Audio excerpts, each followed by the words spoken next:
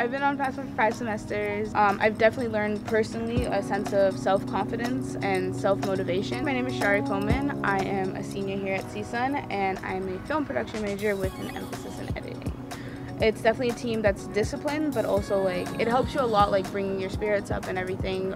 For example, I come from a studio background, whereas FAFSA's more of a community dance.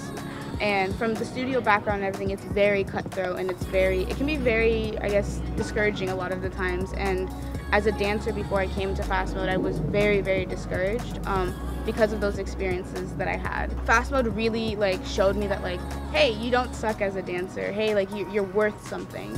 One big change in my life after joining this club is that I definitely realized how much I like to dance. At first I was into computer science or engineering. I tried out both of those majors, but now I'm trying to switch to kinesiology and become a dance major and hopefully teach dance full time. I just want to convey our creativity and our passion to other people. My name is Mikhail Kaganov. I am the executive director for Fast Mode Dance Crew. Currently a civil engineering major, but I want to switch to kinesiology with an option in dance. And my ultimate career goal is just to teach dance to other people and express that they can be creative.